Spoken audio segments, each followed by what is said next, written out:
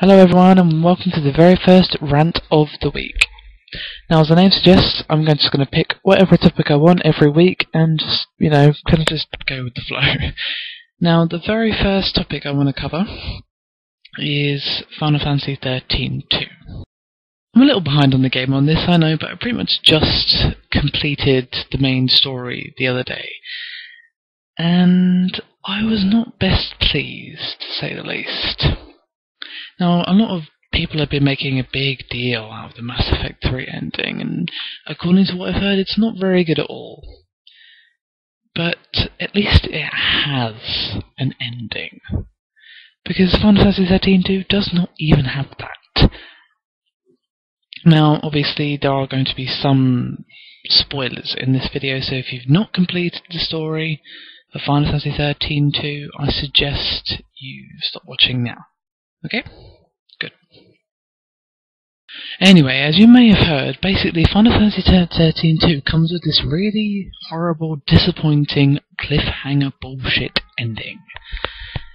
Now say what you like about Mass Effect 3, apparently the ending's really shit, I wouldn't know, but, as I've already said, at least it actually ends. At least it gives you some closure, whether the closure is shit or not, I don't know. But it's there, it exists, which is more than you can say for Final Fantasy 13-2. Literally. You get to the end, you defeat the last boss, who's actually quite difficult, which is good, obviously, and then, to be continued. To be fucking continued. Are you actually sure?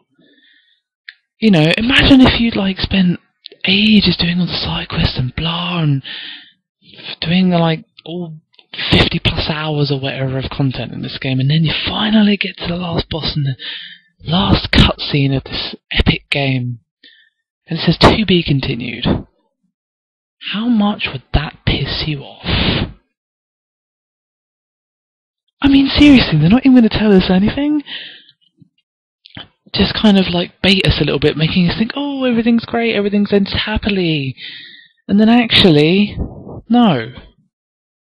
It doesn't end, it just kind of teases the ending, gives us this massive cliffhanger of what looks like lightning sitting on Etro's throne, dead, and all the world erupting into chaos as it escapes from Valhalla, and then just, boop, that's it up.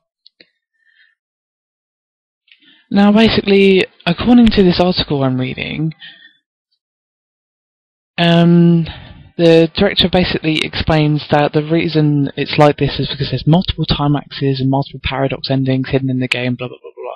And that's all fine, there's various endings, great, fantastic. But what I don't like is that basically what he says is that the story of Final Fantasy 13-2 is going to extend via DLC.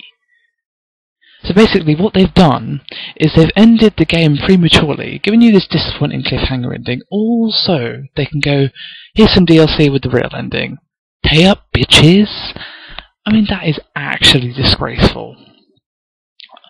I was actually just disgusted when I read that, to be honest. Everyone was whining about this Mass Effect 3 Prothean DLC, and it was worth complaining about. But this seems a lot worse to me, because at least if they didn't take the ending away. Yeah, the Prothean thing was important, but you could at least finish the game without it. They've literally just snipped off the ending and are going to be giving it to us in DLC, which they'll probably charge £10 for or something. I mean, that's not all that's going to be in the DLC by the sound of it. It sounds like there's going to be a side story of lightning and a couple of other battles and stuff, which is awesome, don't get me wrong, that sounds like fun. But what I don't like is the ending being taken away just so they can rinse. How disgraceful is that? Seriously, that is taking the whole DLC thing much too far. Now, if they wanted to do some extra endings or alternates or even more content with the lightning side story and stuff like that as DLC, I don't have a problem with that, that's fine.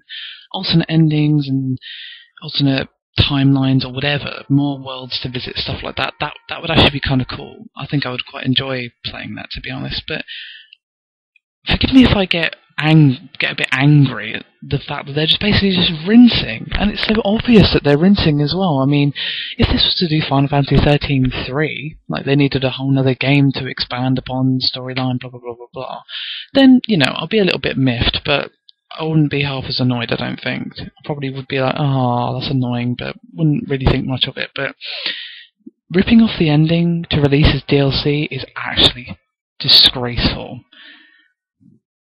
Beyond disgraceful. Disgraceful doesn't even cover it, in my opinion. I mean, maybe I'm overreacting a little bit, but I don't think so. This is just the most rinsy behaviour I've seen in quite a while. And I thought the Prothean thing was really rinsy, so that's saying quite a lot. To be honest, I think people should be paying more attention to this. Obviously, the whole Mass Effect 3 thing is creating quite the shitstorm, as it should. But as a result, this is kind of getting ignored or left by the wayside a little bit, and I think people should be getting more up in arms about this. I mean, I don't necessarily know if it would do any good, but we should let them know that they can't get away with this crap. I mean, seriously, they already chop up other little pieces of the game, like the Prothean DLC as an example, and give it to us. You know, if they feel like they can get away with cutting off something as important as the ending to the fucking game and giving it to us as DLC and get away with it, why wouldn't they? I mean, think about it. If you look at it from a company's perspective, pretty much everyone who played the game is going to buy that DLC if they can, because they want to know how the game actually ends, don't they? So we need to let them know that this is just not bloody acceptable. Something needs to be done here. I honestly don't know what, but I'll think on it. You should all think on it, because we shouldn't stand for this. We shouldn't just roll over and go, oh well, because if they do this once, they'll do it again. And they shouldn't. They shouldn't be able to get away with this crap. Okay. Calm. I mean, overall, I really enjoyed Final Fantasy 13 2. That's the annoying thing. I really enjoyed it. I thought they listened to the fans a lot and solved a lot of the problems with the original Final Fantasy 13, which is great, you know? I enjoyed it very much. So it's such a shame to have it ruined at the end by all this crap and this bad feelings towards the game and towards Square. You know, it's kind of tainted the game for me now. Obviously, you know, I'm going to go back and play it every now and again, maybe try and finish some of the side bosses and stuff that I didn't bother with, but it's always going to leave a bad taste in my mouth, you know? Anyway, guys, if you have any feedback on this, I'd be happy to hear. I really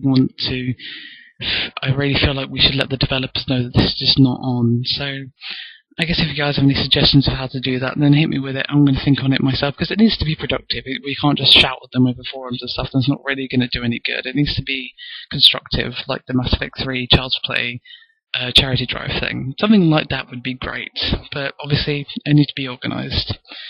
Anyway, guys, thank you very much for watching the first rant of the week. I hope you've enjoyed, and I hope to see you again soon.